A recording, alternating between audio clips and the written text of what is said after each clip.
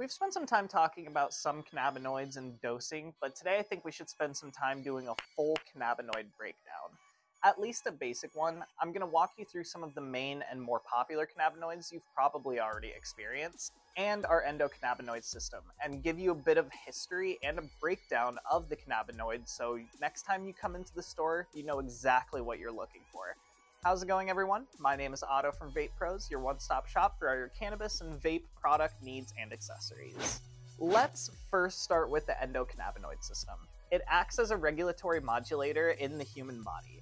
It's a network of receptors located on cells throughout the body that regulates numerous biological processes, including emotional well-being, pain response, immune response, bone density, and reproductive activity. The ECS consists of various receptor sites. The two best known are the CB1 and CB2 receptors.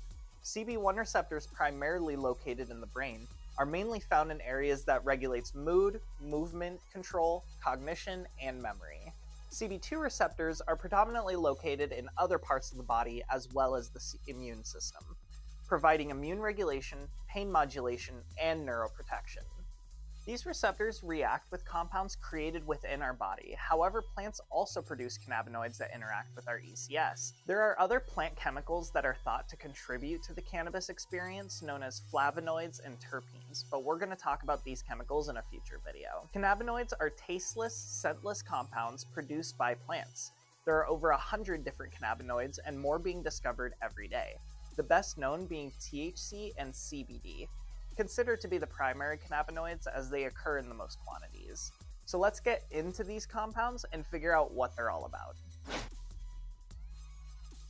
Discovered in 1964, Dr. Raphael Mechelen isolated and identified with his team what they believed to be the active ingredient in cannabis. Delta-9 tetrahydrocannabinol quickly became the basis of research, regulation, and the market value of the plant. THC is not a single compound. It has various variations such as THCP, THCA, and 11-hydroxy-THC, Delta-9 being the most well-known and studied. Delta-9, through human trials, has been found to have various documented therapeutic effects, most known being as an appetite stimulant, mood elevator, anti-inflammatory, antiemetic, and an analgesic agent or painkiller, particularly in the treatment of neuropathy. And as many of you know, anti-cancer properties have also been identified as THC promotes programmed cell suicide on cancer cells and slows the progression of tumors. And obviously we know THC as well for being one of the primary psychoactive cannabinoids that promotes the high aspect of cannabis. Isolated and discovered by chemist Roger Adams in 1940, cannabidiol, or CBD, is the second most studied phytocannabinoid. As it does not interact with our CB1 receptors, it does not produce the same mood-altering or high effects associated with Delta-9 THC. Well established in clinical trials as an anticonvulsant, the most scientific evidence is for its effectiveness in treating childhood epilepsy symptoms.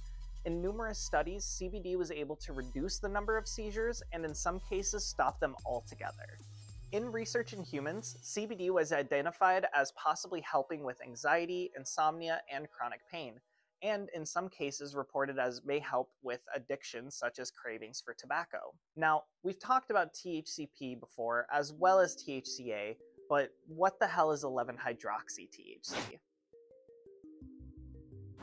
Discovered sometime around the 1970s, 11-hydroxy-THC is a natural metabolite that is produced in the body during digestion.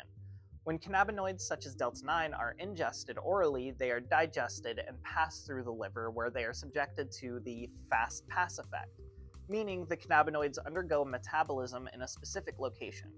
It is then converted to 11-hydroxy-THC, which is far more potent.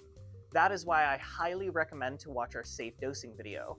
Not only is 11-hydroxy far more potent than Delta-9, due to having to be created, the onset timing of edibles not only varies, but edibles have a longer duration of effect as well.